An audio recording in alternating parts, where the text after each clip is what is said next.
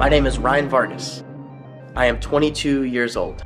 I am a NASCAR driver, social media guy, marketing guy. I do a lot of different things.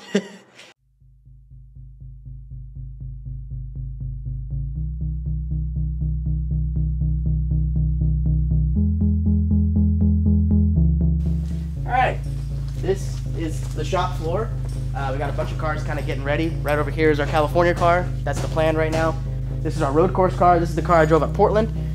Finished 23rd with it, which was actually a pretty decent day, considering it was a absolute downpour the entire time. So this is a bit of a special car to me.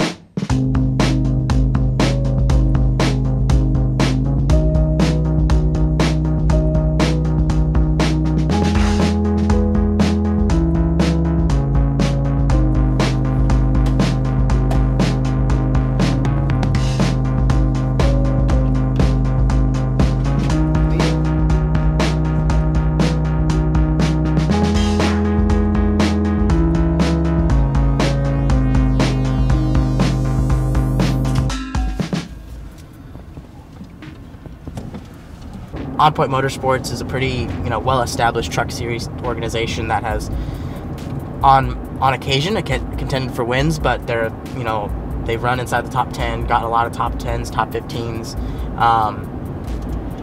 For me, I've never done it, and so the way I looked at it was, when I approached my partners, the Critical Paths, the Williamsburg Contracting, the Vargas Securities, I asked them, I was like, look, this is something we've never done. I know I've got you guys kind of on this Xfinity train, but what if we did a truck race? What if we did truck racing? And all those guys, without hesitation were like, let's do it. This is a good opportunity for us to see how you do in this. I mean, again, I've never done it. I'm not going in with the expectation of setting the world on fire, because if you do, that's just setting yourself up for failure. But it's going to put a little pressure on me. A new kind of pressure that I haven't had necessarily. Jumping into a competitive truck like that, there are going to be a few more eyes on how I do. So I have to put a little bit of emphasis on my preparation going into it, whether that be sim laps, whether that be studying notes, whether that be fitness and training regimens. So especially because there's going to be days where I'm running the Xfinity car and the truck on the same day or same weekend, so it's two races in one weekend. So it's going to be a lot of fun. I'm excited about it. It's a new change, but it's a new challenge, and that to me is just as exciting, if not more, than anything I've done in my career. Alright, so we're here at On Point Motorsports, NASCAR Craftsman Truck Series team. This is, like I mentioned, a new thing for me. I've never done trucks, so this is the facility. We're deep in preseason prep, so this is our setup plate. Obviously, once the cars are basically ready to go, basically all put together, this is where you do all the setups and stuff like that. Right over here is our pull-down rig. It's kind of got a bunch of stuff around it, but you basically pull the truck down, make sure you kind of get all the loads right and all of that stuff. It's a very big... It's a very big thing. It's very important to have all that stuff right, because you want the nose, you basically want to make sure that the travels are good on the nose, that the bump stops are working right, the splitter isn't going to hit, so it's very important to make sure you track all that stuff. So you see over here, I got some trucks getting ready over here. This is one of the trucks that just ran not too long ago. I believe this truck ran at Homestead, and then this one, I believe, if I'm not mistaken, this is the Speedway truck, so we're getting all this stuff ready here. We have another Speedway truck in the back getting put together, and then I believe my Atlanta car is either this one or it's over back there on the plate. So my first race in the truck series is Atlanta Motor Speedway with my partners at Vargas Security, which is going to be a fantastic opportunity. Vargas is based in Canton, Georgia. Atlanta Motor Speedway, literally not too far away. So big weekend for them. This is where we basically mount the bodies, put together the whole thing, do what we need to do to it. A lot of time and work goes into it back here. But yeah, so the big thing with this year too is I'm trying to learn as much as I can. So once my races kind of get closer, like I mentioned, my first race is Atlanta, which is middle of March. It's early February right now. we'll start getting everything kind of put together, kind of building everything, and I'll try and be in the shop here more as well, trying to learn more about the equipment, learn more about the trucks, learn more how to set them up, because all I know is the Xfinity car. You know, I've driven the Xfinity car for 60-something races at this point, you know, over at CHK. I'm able to work on those things and kind of know what I'm doing. Here, while there's a lot of the same bones, it's in the same token, there's a lot of different things, a lot of different parts, a lot of different body styles. I mean, the biggest thing for me is you know, you have to manufacture the body yourself. You know what I mean? That's the biggest thing versus the Xfinity car is a flange fit body. It's all parts sent in by a distributor and you bolt it together. Here, you have to craft everything. You know, the people here have to do that. Same thing with just the way the suspension rules are and everything, and the way these cars drive. It's a night and day difference. I mean, first thing is they're so much more bulky. You can see how much taller they are really than the Xfinity car. So that's going to be the biggest challenge for me, is learning how to drive such a big, bulky brick, essentially. But it's going to be fun. I'm very excited about what everything here has in store.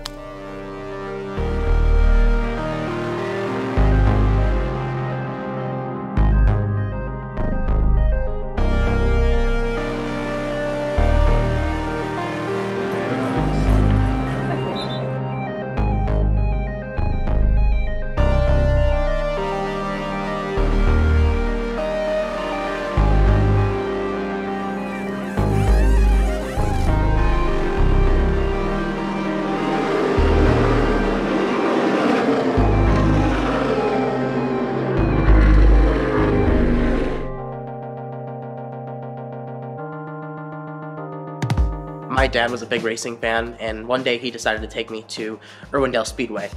We went there and just so happened to see one of the recess aides from my elementary school there, and I asked her what she was doing there, and she said her son raced, and that immediately kind of got me excited, because I'm like, oh really, like I didn't know that. She said, yeah, we plan on selling the car.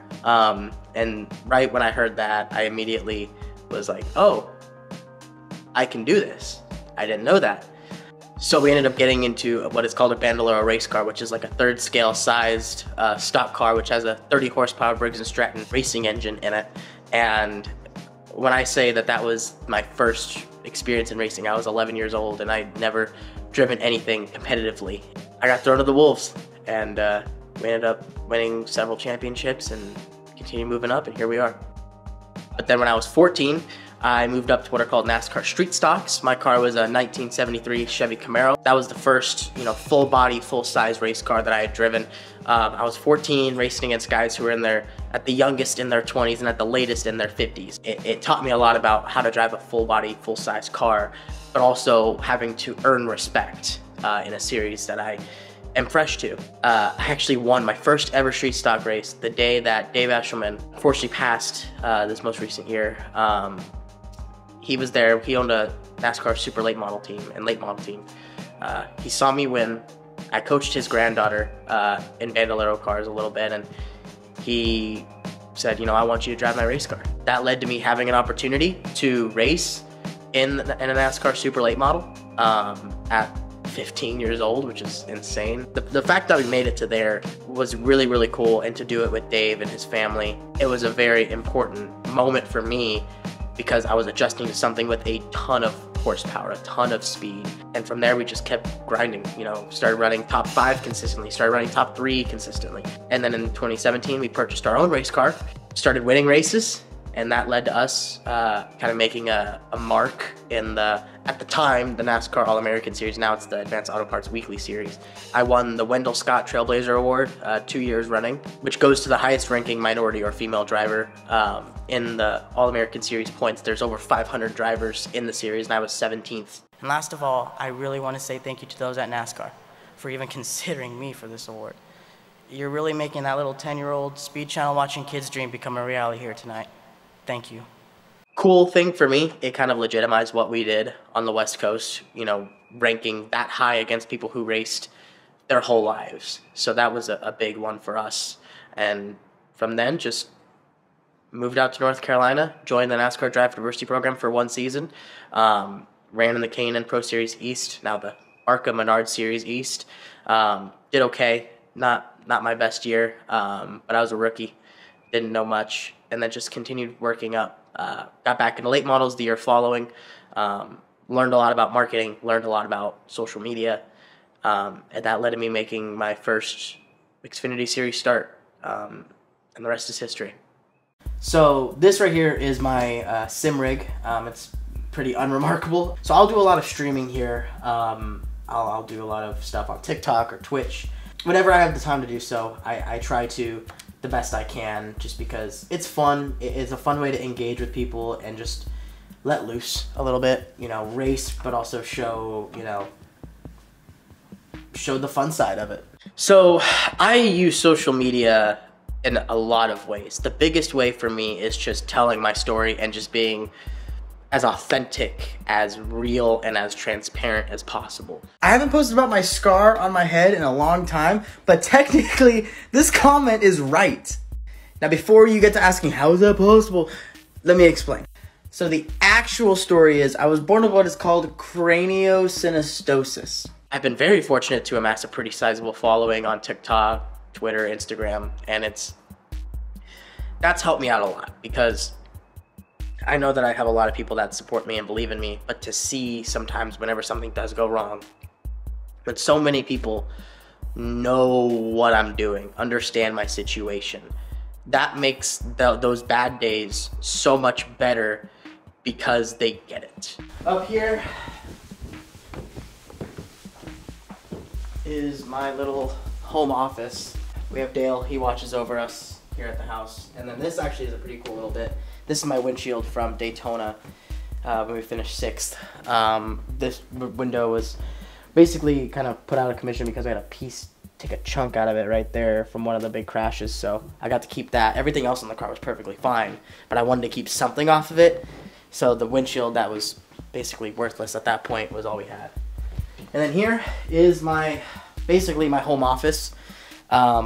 I basically do every bit of my work here. My calendar is a little bit blank right now just because I finally cleared it. But I have this whiteboard where I basically have all of my partners and stuff like that, all the partners I currently have, all the partners that I'm working on. And then on to the side, I have the truck schedule, the Xfinity schedule, and I just continuously work on trying to fill out those things. And I also have a little bit of a list of my 2023 goals. So that's something that I look at kind of like as a motivation thing. Very important book, highly recommend. But this is the first ever die-cast that I got made by Lionel. Growing up, you get those die-casts like that. And as a racer, you always kind of want this. You want to have your own die-cast with your own name, and to have like an official, you know, die-cast made of you, it's all the more special. So this was from our race with r/NASCAR and Reddit. Car came out phenomenally, and we're pretty dang excited about that. And then the last kind of real cool thing, this was actually just given to me, gotten back to me, but this is the suit that I ran when I had TikTok, when they sponsored me back in 2020. It's a very special suit. Like I mentioned earlier, this set the tone for my career. So my worst memory would be Pocono 2021. We had just lost my car chief and one of my best friends, Brian Lear. He taught me a lot about race cars. We lost him after the Charlotte race. Going into Pocono, we ran a big Brian Lear decal on the hood for his home race. There was a big crash in front of me, and we piled right into it.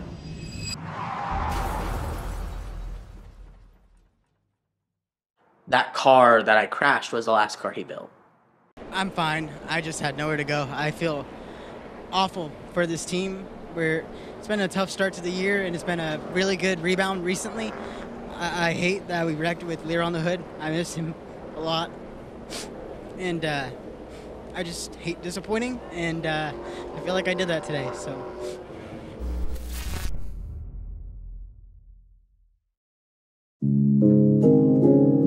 I was born with craniosynostosis. It affects 1 in every 2,000 to 3,000 kids. Craniosynostosis is one of many craniofacial differences.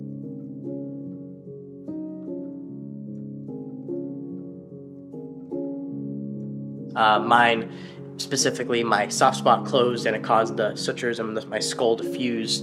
And my head is completely flat right here on this side. I had surgery on it when I was 11 months old, and it's led to me having this really cool scar. But knowing that I have it and learning more about it, I wanted to use my platform to kind of raise awareness for the disorder, as well as be a source of inspiration for those who have it or who have kids that have it. Because from what I know, I'm the only professional athlete that has craniosynostosis. I was fortunate to where I only needed one surgery, but there are many, many kids who have had numerous surgeries, who have surgeries throughout their, early teens, or even into their 20s, where it affects their eyesight, their hearing, their nose, and it's heartbreaking because, there's nothing you can do.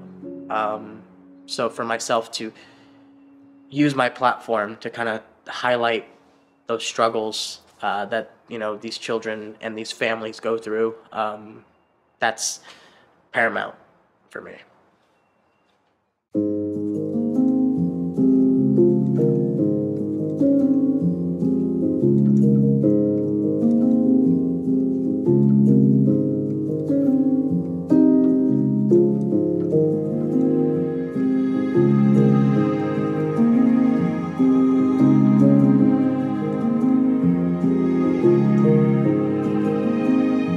Whenever I retire, I want people to know that I've just given every ounce of my being. The nights where I stay up past 2 a.m. working on sponsorship decks, sending emails, making phone calls. The long nights in the shop working on race cars, being hands-on, working on these things and trying to uplift a group. And then also the long, hard days where things just don't go right, but I still try and put on a smile and show to people that I can do it.